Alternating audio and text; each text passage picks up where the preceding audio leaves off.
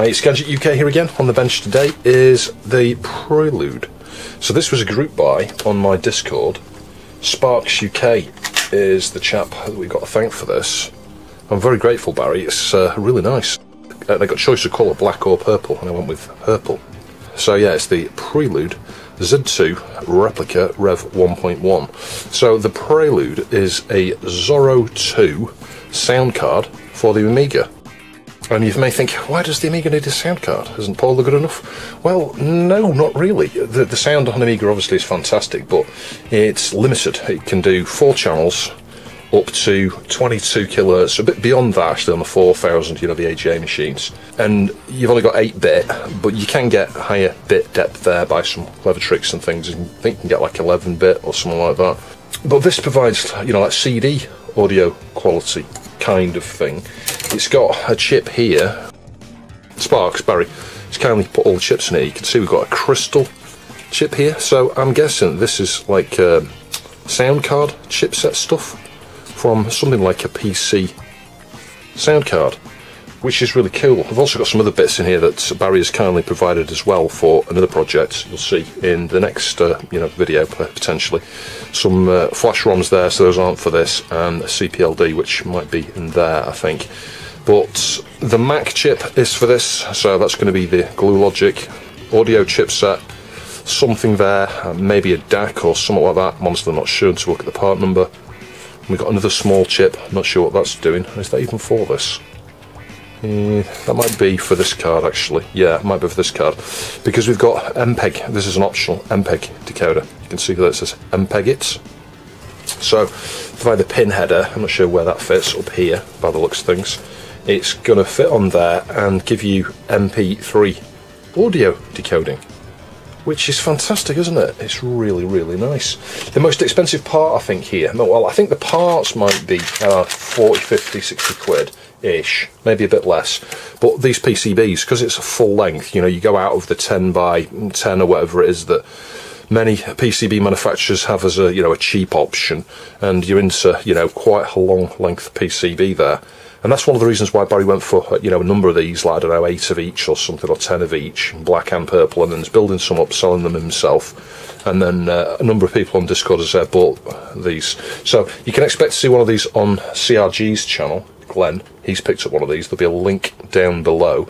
And once he's done his video, if I get this up before his, I'll put a link to his video in the description down below as well. Because you're going to get different things from both of us here. We're probably going to test things differently, may assemble differently, and may run into different problems. So yeah, I'm very, very pleased. Thank you ever so much, Barry. You've done a sterling job on getting together, hopefully, it looks like everything we need here to build this relatively quick. Now, there was some support by Stefan over in Denmark, I believe, in terms of maybe some of the chips, the Macs maybe, some of the GALs potentially. I'm honestly not sure. I think Stefan may have programmed these up because they're numbered.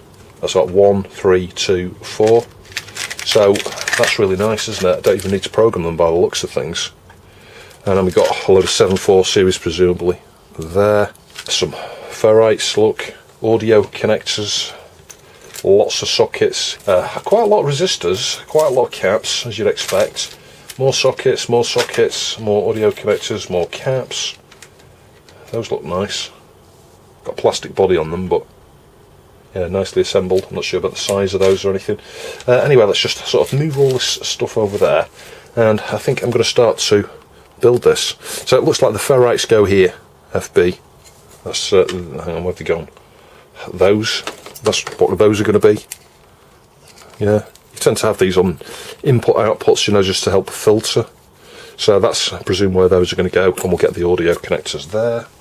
I'll probably need to go and order myself some cables for mixing purposes here, because what you can do is run the audio out of the Amiga, and I think there's probably a line in or something here. So you go from your 2 RCA phonos into 3.5mm, and then when we go out, well, depending on what you're connecting up to, you may need to go back to 2 phonos again. So I'm probably going to need RCA to 3.5mm stereo jack, and then 3.5mm stereo jack to 2 RCAs to keep my existing wiring set up.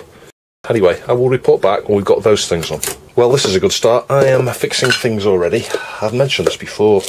You can send out 100 different products to 100 different people, and I'll be the one where something goes wrong or is wrong from the start. And what happened here, let me just show you if I can get the tool. Oh, I don't know, use these pliers. The pin that, look, you can see it's just fallen off. That pin there was bent over, and I bent it just a little bit like that, and it went snap. Straight away from one bend. So it's just hanging there, about to fall off. You know, it's just floating around. What I'm going to do is, because there's going to be a nut round this, so this is ground, I'm going to get some of this super fine cable, you know, make it bare so that it makes contact with the metal, wrap it around that once or twice, stick the nut on, and then wrap it around that pin, fit this socket first and solder it on. So yes, that pin will not be joined to the actual metal shield, but what it will be is joined to the wire, which is wrapped around there and then held with a nut. So it will be alright, but that's just my luck. It's the first one I picked up. It had a bent pin, touched it with a screwdriver, snap. It's just hard to believe, really. Alright, kid you not, it took me 10 minutes to get that first one on, 10 minutes to get one connector on. Yeah, I did exactly what I described. I put the coil wire, used the fiberglass pen on it, asked it to get rid of the coating, wrapped it around, put the nut on, and then put it through the hole, even put the pin back in, and soldered it on. So if we now test, I guess, from that point there to here, there we go, got a join.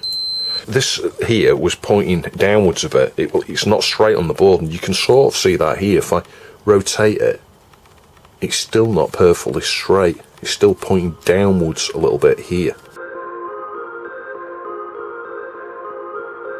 It's like it goes on one side and then not the other. How can it be so hard to get these in? Now the ground's not going in. There we go. That's it. Yeah, they're just very, very tight. Again, it's pointing downwards a bit. So this is where just bending it just slightly. I'm reluctant to use the pliers, but I don't know whether this is something with these sockets, but it's doing the same thing. If you look at this line here, yeah, look at that line there in regard to that edge. You can perhaps see if you get it straight on, you can sort of see the line touches here, and up here there's a bit of a gap. So it's kind of pointing downwards. So as much as I don't like to, I'm just sort of gripping it and bending slightly like that. Yeah, it's the same as that one now, it's nearly there. Every one of these here has been painful to do, all with the same issues. So yeah, trying to get all the pins lined up using magnification, you know, until you can see the little pin on the other side, and manipulate a bit, and then, I don't know, eventually, if you get it in just the right spot, tongue at the right angle, you can see it likes to go in on one side and then not the other, and this is the problem, taking it off and inspecting, but they all look perfectly straight. I think it's just the design here is pretty tight, you know, the holes are pretty small. And hopefully you can see the problem that I've had here with all four. This one has just been pushed on finally, and there's hardly any gap on the silk screen there, yeah, but there is up the top there. You know, if you look at it into relation with these ones here, these ones look fairly straight, and this one here, there's more of a gap between the silk screen there and the, you know, the actual plastic. So again, I'll do the same thing with this one. That is almost straight now. I'll give it one more tweak and then I'll solder that on. Yeah, you could argue that if these are not straight, when we come to put a plate on, I mean, it could cause some issues, but it probably won't do. As long as the hole is slightly bigger than the threads there. I thought it was going to be a nut short. So, yeah, there we go. Brilliant. Just tighten those a little bit, just so they don't fall off. So the next thing is, I'll do these. I'll show you one of these. Measure it up against the thing here. You can get tools, plastic 3D printed tools. You can make one yourself that will bend one of these, but I just tend to just, you know, push like that and bend. And you can see we've got almost the right angle there. Same on the side here, just sort of push and manipulate a little bit like that. If you haven't got the alignment right, you may need to just pull like this a little bit, just to sort of pull it flat with the PCB. Hopefully you'll agree. Spacing and everything there, and the leg length is just about right.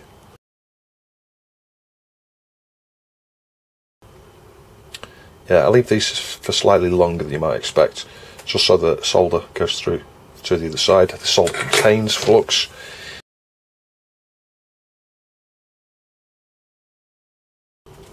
There we go. So when those are cleaned up, those will look okay. Yeah, and you can see what I mean Got a little solder bead there, and we don't have one there. I didn't eat that one long enough. But anyway, I will continue on and report back when all of these are populated. As you can see, this PCB here was created by A.C.T Retro. You can see the GitHub link page here, and there'll be a link to that down below. I'm just doing what I always do, totally mixing things up, random order, chaos and shoes on any of my videos. So yeah, what I'm doing is just anchoring all of these sockets, making sure the pins are all straight, they're all level here, none of them being pushed through, finding somewhere to stick the darn thing, making sure pin 1 is right, so the little notch semicircles to the left because it is on the silk screen, flip it over, anchor it on 2 points, make sure it's nice and straight, adjust if necessary. Yeah, I figure if I just start anchoring some of these things, I'll feel happier. Yeah, that's pretty straight, so I'll do the same thing. With the other sockets, you can see I just anchored that one, 2 points there. I haven't finished over here yet. Yeah, so the socket that was on the end here has suffered a bit of an ouchie look in transit. Those pins are sideways. Yeah, try and straighten it. And obviously they need straightening in 2 orientations here, sort of bending back up in a line almost, and then going in at the sides like this. I need to use my magnifier. There we go. Try not to go past where it needs to go, because that's the point where it'll break off, when you go forwards, backwards, then they break. Yeah, I don't think Sparx likes me anymore. He sent me a socket without a pin, look. I've got a pin missing. Maybe that one's not important. Which one is the one that doesn't use that pin? I don't know. It's not the ground or VCC pin, so you never know, it might actually not be needed. It's really cool though that it's included all these sockets with this kit, because I mentioned before, I think like 90% of the time is ordering the bloody parts, to be honest.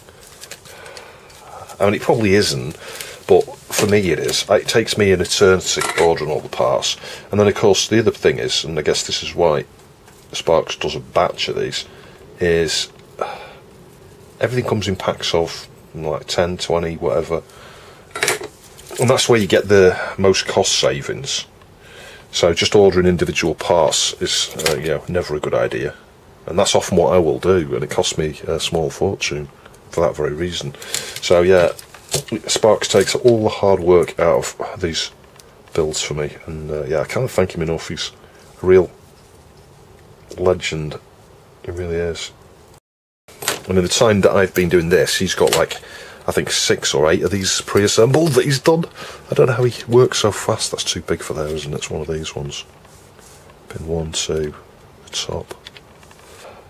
I always like check everything, double check everything as I'm going along, including the alignment.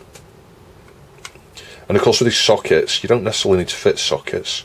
I'm glad he took the time to get these sockets though, because you never know, you can get a dodgy gal or something like that, and then you spend hours and hours and hours trying to work out what's going on.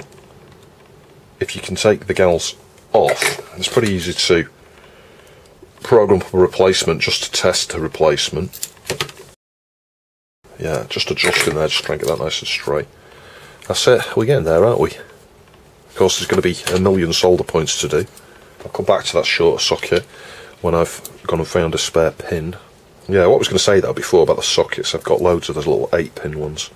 As soon as I saw the position of the board, I was like, yay, I get to use one of the sockets, and I looked at this pile of sockets like, oh, Sparx has included one. Which is, yeah, it's really kind of him. I might send him all those 8-pin sockets with the next thing that I send him, just to say thanks, and then he'll have a million of them in his component drawer, wondering what to do with them.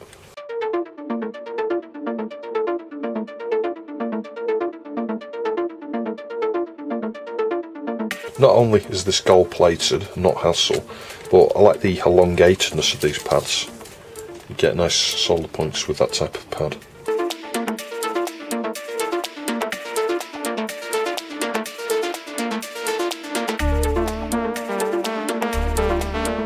Yeah, so here's one I raided earlier. I think this is the one I used on Anthony's A500 keyboard, actually, the one from the Ghost one. Oh, drop that pin on the floor now. This floor seriously winds me up. Things land on this floor and they just cease to exist. They cease to exist. It's like there's a glitch in the Matrix. Anything that goes down here is gone. Never to be seen ever.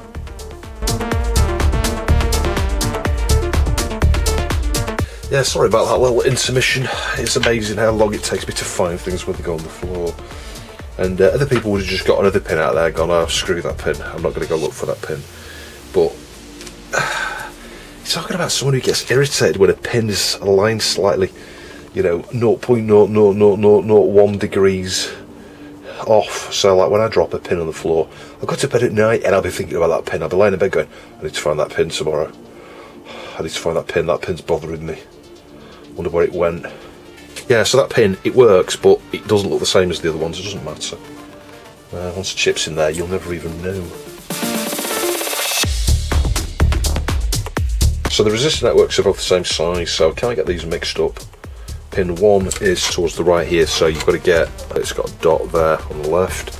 Yes, the dot goes towards the square pad there. May as well solve these in entirety. But I will just anchor with one or so pins to start, just make sure they're straight. Yes, I've skipped quite a lot of the build here because, you know, it's similar stuff. Well, it's all samey. You just put the component on, solder the legs, that's it. There's nothing to it. Yeah, you do need to make sure you get your pin 1s right on things like that. I'm not even sure that I checked that now. I think I did. Or did I just stick it straight on? I got myself worried here. Yeah, the slant's down there. I'm not honestly sure whether I looked at that and checked that. I just somehow seem to get it right. You do need to make sure that you know your pin 1 is towards the left on these ones here it's towards the right, so there's some variation where pin 1 is on these things. Everything is going on really well though. So we've got some more of these capacitors here, so I'll stick these on. They're not polarised. That little blue one there, 47 microfarad, I was a bit worried about that, thinking surely that's got to be polarised, but there's no indication on the board, there's no indication on the component. And I asked Sparks about that, he said no, I think he thinks it's bipolar, you know, it's non-polarised, it's like a ceramic or something. I haven't even needed to look at the bill of materials here. You know, it's obvious when you look at these, it's got a square thing, capacitor, square, yeah, well, we just happen to have exactly the right amount to fill all those spaces, so I haven't needed to look at the, like I said, the bill of materials to check the part numbers or anything. A lot of the ceramic caps, the yellow ones, I'll show you in a sec, with that fitted, it's marked on the PCB, you know, it says like 33 nanofarad, I think there's 4 of those, 100 nanofarad.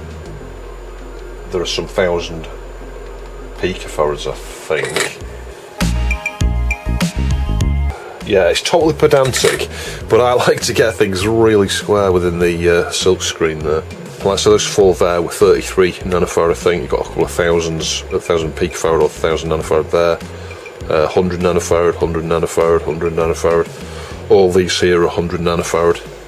It's really easy to assemble. The fiddly bit is doing these resistors. There's loads of different sizes. Those might all be the same, I don't know, but there's loads of different sizes of resistors here, and there's some caps as well. 1 or 2 of the caps he's not been able to find you know, the right type for, so we've got some ceramics here. Yeah, and we're on to a new reel of solder. My last roll or reel ran out, so that was like brown alert time. Luckily I did have some more solder. And this solder came from CPC, actually, in Preston. It's the Loctite stuff, you know, leaded 6040 with flux. The interesting thing with CPC is I used to use CPC as one of the main parts suppliers back in the day. But CPC were a Commodore distributor.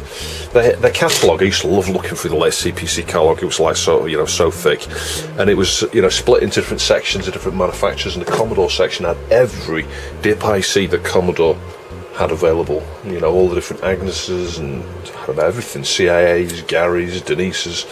We always used to order spares from CPC. But they also had a lot of service manuals and stuff as well. I've got 1 or 2 of those. I've got the 500/2000 one somewhere. You know, proper Commodore manual that Commodore distributed to CPC, and they're still around, hence why I got that. Based in Preston. Try and work out where those tantalums go.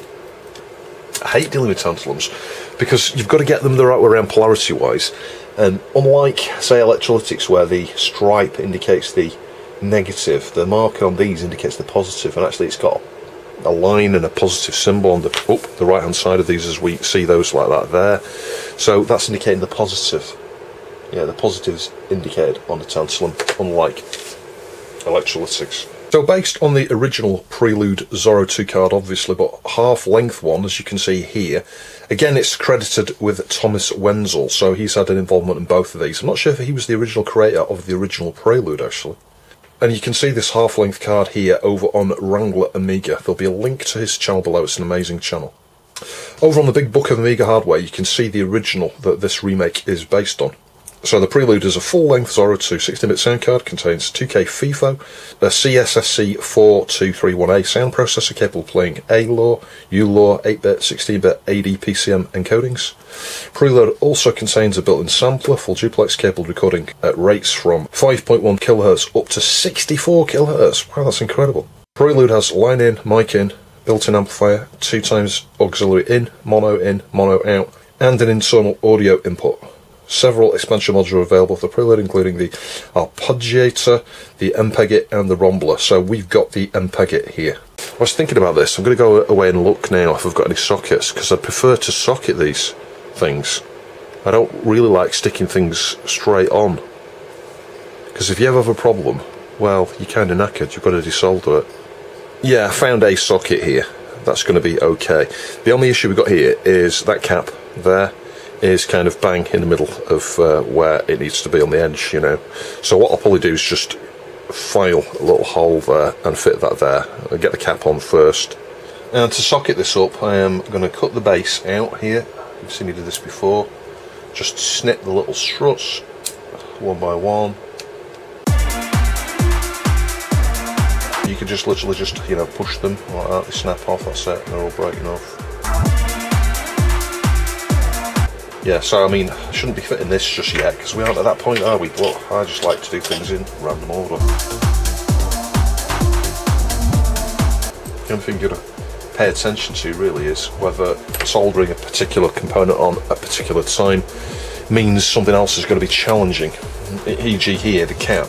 We need to deal with the cap before we commit to soldering that on. Yeah, so looking at the socket here, you can see the cap, it goes up to a pin there, and the other one goes to the pin next to it. So what I'm going to do is fit the socket on and get like a really small SMD 100 nanofarad cap and just mount it between the two pins. And there we go, anchored on, so soldered one point over there. So it looks perfect in terms of the profile there. Just going to get some flux around that now and use the flat tip, you know, the wedge tip there on the Antex iron to solder all the contacts. Yeah, anything to avoid putting heat into that Mac chip, but it's also far easier, I think, to fit a socket like this rather than try and solder that PLCC Mac chip, and it just makes it a wee bit more serviceable. Get some solder on the tip and start on a point where you've not anchored it. So I'm going to start on this side here. There's no solder on this side. Yeah, and they are very tight on the pads, so you sort of got to heat the pad and the pin, you know, go over the actual pin, and the solder does flow. So yeah, it's only going to take 5 or 6 minutes to do this, I think, and then I'll clean up before solder anything else on this board, because there's quite a lot of flux going to be around here. Anyway, I'll report back in a minute and I'll give you a macro on that socket.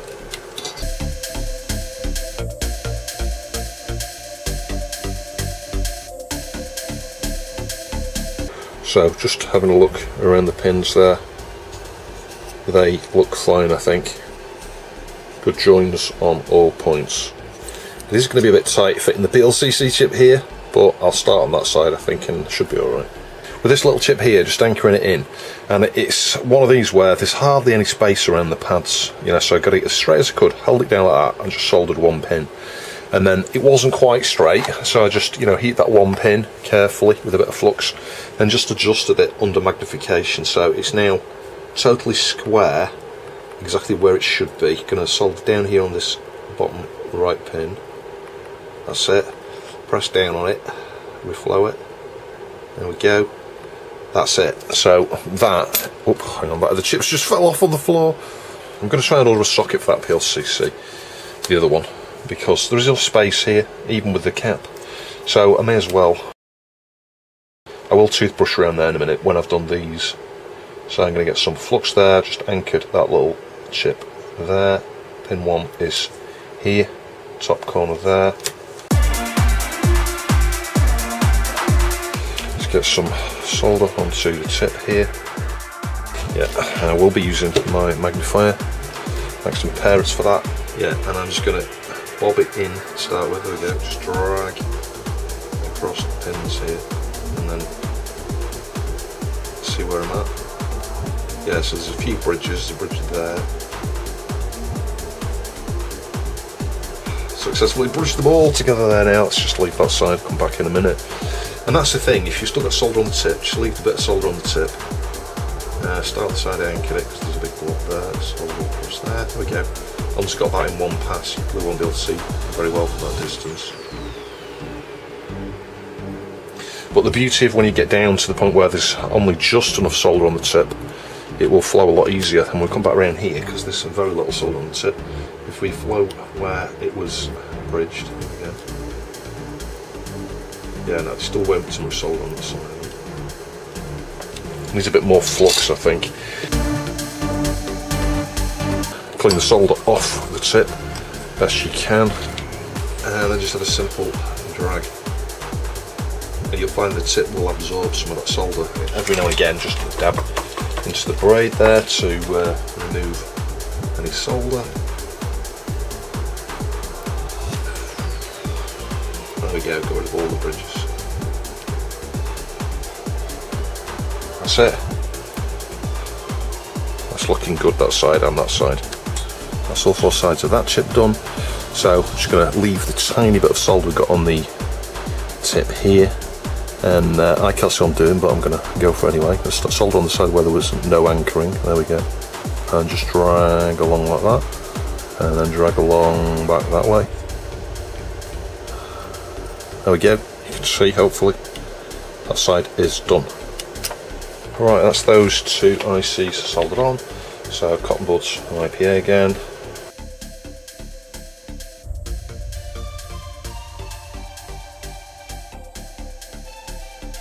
In fact, I'm not going to toothbrush it just yet. I think I'll wait till I've got all the other SMD components on, but yeah, hopefully you can see that's looking pretty good. So a huge jump cut later, a few hours it's taken me. All of the resistors and caps and everything are on there. So the only thing we're missing is these headers and things here, and the chips. And on the main board, I'm going to go order a socket in a minute. I need to get the crystal on that, I need to get the passives onto this. But I was playing with the, or toying with the idea of mounting this on the back, because the original Prelude had it on the back. And you can see here, what I've done is I've taken a 40-pin IDC connector that's keyed. It came from one of the projects Glenn sent me, actually, the LAN IDE clock port, so there'll be a video on that coming up soon. I've just bent the plastic on there. Anyway, I took this off and put a 90-degree one on, because it just fit better there, so I'm going to reuse that here. I've got the other connector in there. I'm going to mount it here with the key face down, and I'm going to solder it on the underside, because I've measured up the distance. If you have it on the top side, Sparks mentioned you need really long headers on here, which means you need it about that height, which means, you know, it's pretty wide. So things to the right might interfere with, but you can have the same problem on the other side. But just by virtue of doing this, you'll see that, well, I've measured it up, and when this is, if I can get it on that side there, the diameter here is actually less than it would be if it's up here when you've got sockets. If you've not got these things socketed, then you could use this type of connector and have it on that side. And then this is going to have the chips facing outwards and be soldered on there like that. You could argue solder it straight on and have like really short connectors and solder it almost level with this. Of course we can't get access to the solder points there, but we can if we disconnect it. Yeah, and then just sort of inspect down it here, make sure it's nice and straight. And it is, and everything's level and stuff. So yeah, we'll anchor a few more points, and then later I'll finish off by soldering the remaining connections on that.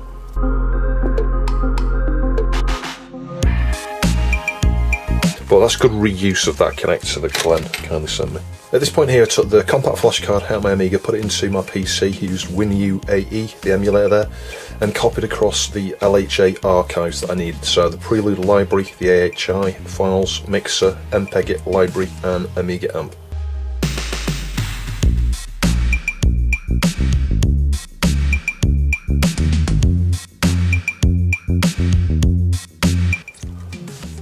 Right, I'll just reflow those now, and then we are done. Right, so wrist strap on, let's get these chips in. I'll clean up the board later. So we've got 4 chips here that are labelled 1, 2, 3, 4. Legs are a bit gull-winged. They've been pre-programmed, these, by Stefan over in Denmark. So massive thanks to Stefan. And I think he was the one that provided these gals, actually. So this one's got 4, and I think it goes 1, 2, 3, 4. And the particular chips we've used here are GAL 20 V8s. So then in this other tub here, we've got a load more chips. Got 2 FIFOs at the front. How do we know? Well, they're huge. Look at them. Right, pin 1 on these is to the right. Yeah, let's just put them in here, because you know what? Whilst they look squished in, they're not. They are slightly gull-winged because they're new. And looking at the building materials here, F245 is U1, U8, U11.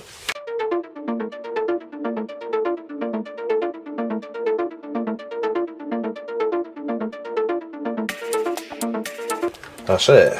So I just need to inspect the silk screen to make sure all my pin 1s are right, like those 3 are all to the right, these ones are all to the left, those ones are to the right, and then we've got top, top, top, top. That all looks good. So the only thing we're missing off here now is the sound IC. There's a tiny bit of oxidisation, certainly on the underside, if you look at the pins on the underside there, but that doesn't make a connection. If I just put this flat on the table, I'm just going to go gently over the sides here.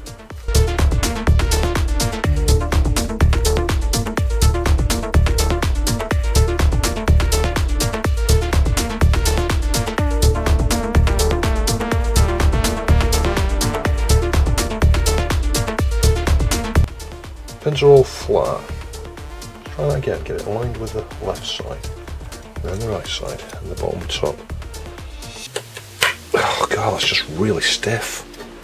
Really stiff fit, that. Yeah, that's in. So 2000 board back on the bench, booted up all okay. Let's just get some IPA this side. Just give it a quick go. Once I've proven it all works, then I'll clean it. Because you never know, we might be doing some rework here. So let's now get this in. Wow, that's a long boy, isn't it? It's super long. Yeah, you can see, I think with the PCB on the end there, that might interfere with this card, so you know what, I might have to move that yet. I don't know, it's hard to tell. I mean, if it was in the left hand slot, it'd be alright, but, well, you block an ISA slot when you use that left hand slot, that's the problem. Right, let's hold both mouse buttons down, switch it on. Green screen. Now, green screen on this is usually bad power. And when I say bad power, it's not normally green screen. Green screen is actually a chip RAM issue. But on this board here, if my power's bad, if I have, you know, slightly low 5 volts, it will give me a green screen. But it is giving me a green screen, so we have some sort of problem. Let's just move it to another slot. Let's move it over here. I want to be able to reach my hand in. I'll put it right over there and feel, is everything getting warm? And the answer is no. Nothing actually hot after that short power on, power off. But we are getting a green screen. Ah, something is getting hot. Something is getting very, very hot there. Ah, you know what the problem is, and I've just killed it. Yeah, that's killed it. That is the most ridiculous design ever. Pin 1. Pin 1. These are opposite way around. So I think that's probably just killed that RAM. So you know what I was saying about ordering some gold top ones? I think I may have to do that because I think I've just killed that RAM. Isn't that crazy? Yeah, so pin 1 here and then pin 1 over there. How did I not spot that? The other ones are all alright. Anyway, let's switch it off, and it's booting okay now, so let's put it back in. Let's just see if that ship still gets hot. If it doesn't work, for some reason, I'm going to just finger press these here to touch them.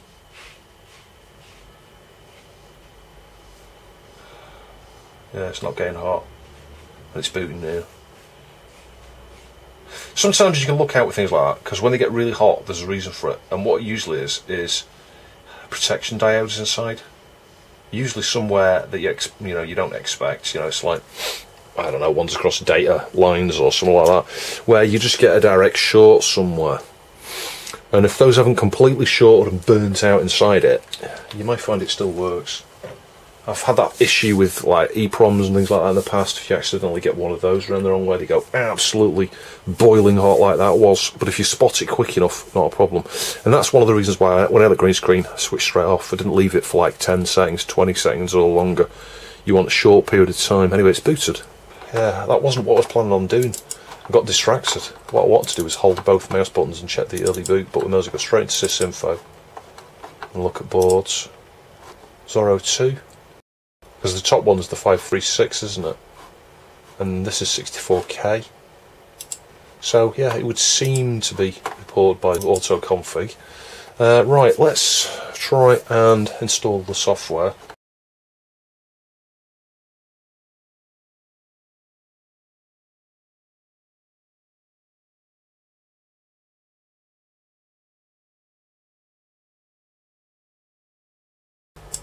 I can never remember where libs is. It's in here somewhere, isn't it? There's libs. Get rid of that. I assume it goes in here. Oh, that's the MPEG library. Oh, we've got two. We've got the MPEG library. We've got the Prelude library. I guess the only other thing is the mixer. Can I open perhaps? Yeah, I've seen that before. Someone else had that on another video. I'll post a link down to his video. I'll show you a clip of that in a minute actually. It's a really good video where he looked at the Prelude. So if we just do save, quit. So there was something he did and he had to load some module or something to start up, but I can't remember what it was. I don't think it was the mixer because that just loaded, didn't it? I didn't need to do load module or something. I can't remember what it was he had to do there now. Let's just go into Workbench. WB startup is that one, isn't it? So let's just put the mixer in there. We're going to need to reboot because we've got the libs and stuff sorted now. So I'll just power cycle that.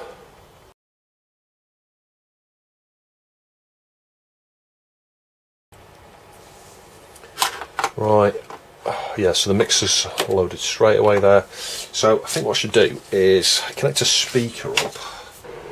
Right, a massive thanks to Andy Tricklebank. He has found PRL check. I spent ages looking for it. The original website is gone. It's been removed from Amiga. I can only imagine the original company or author said, I want you to remove that from there, which is just ridiculous. It's like how people get so protective over some of this stuff. It's just nuts. So we need to do LHA extract PRL check 39 LHA. Hopefully this version is going to work on here. Let's have a look. PRL check. PRL check. This program will perform some level checks on the Prelude. Continue. Yes. Checking FIFO.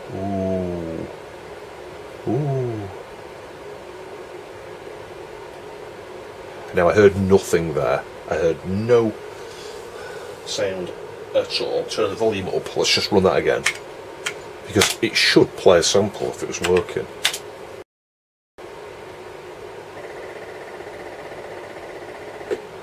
Yeah, that's not sounding good, is it? Makes me think the FIFO could be the issue there. I don't know, that wasn't working though, and everything is right here. I mean, it says here, checking FIFO status interrupts, idle status OK before reset, play FIFO fill status OK, ideal status OK after reset, record FIFO fill status OK. Right, after a lot of messing around, we're now booting with the TF520, yeah? That card that everyone says, nah, that's a waste of time, don't use that, you know, it's a much faster card, even Stevie himself. Saying, put that in the bin, you don't want a TF520, it's pointless. Well, actually it's not, it works with this now. So this tells me it's either an incompatible with a 536 or the 030. This software needs an 020 or greater. I tried it with stock 68K, it wouldn't work. You can hear the sample works. So, yeah, and that's consistent. I tried with a 536 over and over and over, wasn't getting anywhere with it, and it works every single time on here. So I'm pleased because we've now got some evidence it works. I think what I might do is split this video into a couple of parts. We'll come back in part 2, get the MPEG card working, and find some other ways to test this. But the main thing is, we've got it working, so yay, it's fantastic. And that FIFO did not die from being fitted the wrong way around, which is the main thing. And you can see how I was testing it there. TF520, LAN IDE CP from Glenn, the Prelude, and 4 meg of the Gotta Go Fast RAM 2 from Live 2. I set it to 4 meg because these things are going to be using some of that space, and I just thought it'd be easier just to set it to 4 meg. So yeah, it works fine like that, but if we remove this, get its compact flash card back in, so it's exactly the same setup here, well, minus the clock port thing, that's not going to be causing the issue, because we've got one less card here, if anything. The only difference is we're using the 536. VRL check. Yes. And I'm guessing we're going to get the click, click, click stuff again.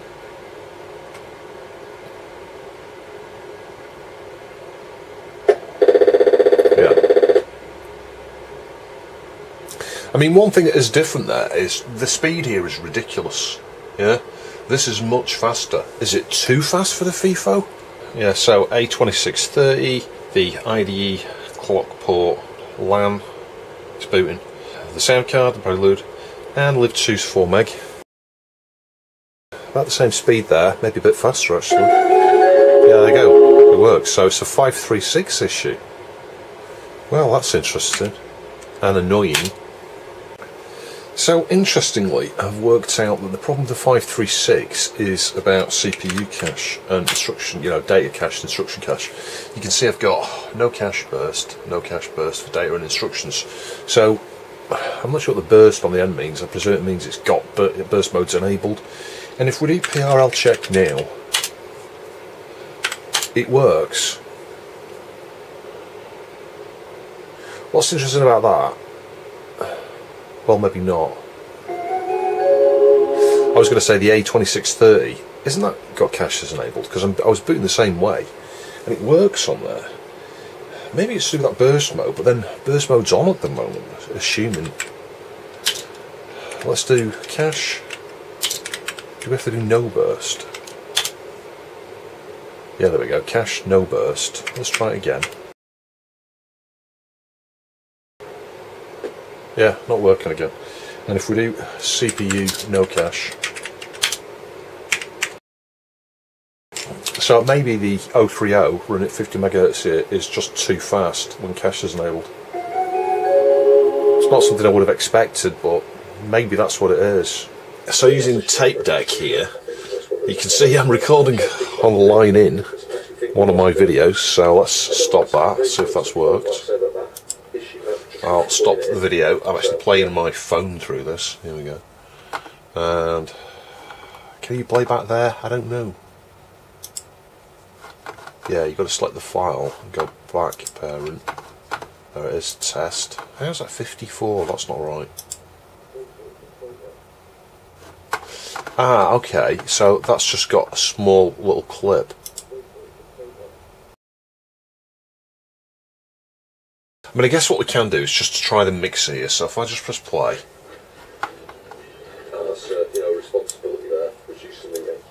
yeah. So the line in is working. That's quite cool. So I'm going to move it to the top one, which I think is a mic. Yeah, that's not working. So